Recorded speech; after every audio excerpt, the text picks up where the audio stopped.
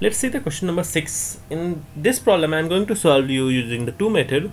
The first one is the graph method. The first method, I'll share with you the first method. First method is the graphical method. Okay, graphical method will solve using the graphical. You have to remember this graphical method, very important point of view. Like, so guys, for your information, the area under the speed, area under the speed and time, area under speed and time will give you the distance. Let's see, talk about the area. Like, see, just draw a perpendicular.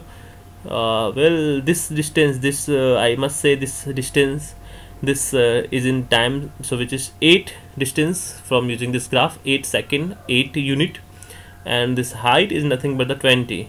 From this area under speed and time graph will give you the distance, it will give you the distance. Okay, so we have to find the distance traveled by the car in 8 seconds. So for distance will be now half base into height, the area of triangle.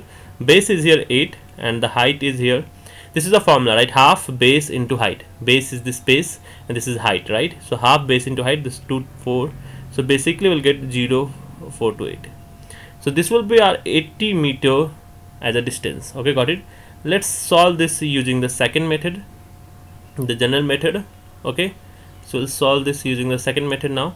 So basically, if you're talking about this problem, the speed of the car, function of a time shown in figure, initially the speed is 0, right? The finally at 8 seconds the speed is 20 meter per second. Okay, so in this interval the time is 8 seconds, the velocity is from 0 to 20, right? So if we talk about the acceleration, as I told you just like in the previous video, the acceleration is nothing but the final velocity minus initial velocity upon time.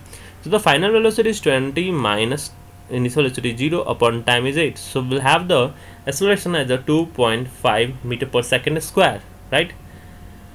So guys, we have acceleration with us, we have a with us, and we have to find the distance. For distance we have this formula, s is equal to ut plus half at square, right?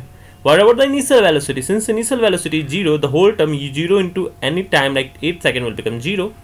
Half, as it is 8 is 2.5, which is acceleration. And what about the time? Time is 8 square, so we'll have the 80. Just do the calculation, we'll get 8 meter as a distance. Guys, I hope you got this both the method.